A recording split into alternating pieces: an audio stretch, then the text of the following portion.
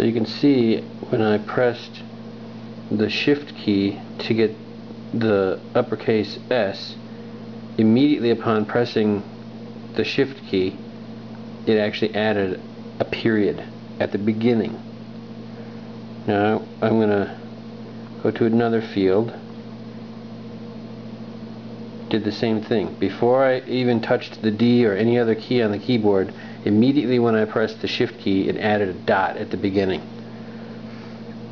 Okay, now I'm going to demonstrate the other problem, the original problem that the thread was about, which is when I type a series of characters, it could be short or long, and then I want to put a slash in, so I have to go in here.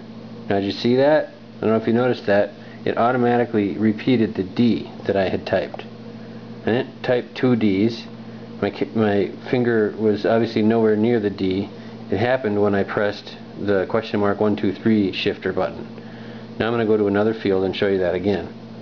So I'm pressing keys, pressing letters.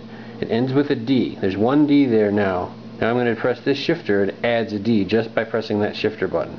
And I'm pressing that shifter because I have to also press that other one if I want to get in here to get something like the backslash, which I don't need in this case, but that's just a demonstration. Okay, now I'm going to go to another field and show you the other problem once more, where it's adding the dot at the beginning when I press the regular shift to get a capital letter. And you see that? I'm going to go back one more time and show you the other one where it's duplicating the letter. So it ends in a U. I press this shifter, adds a U.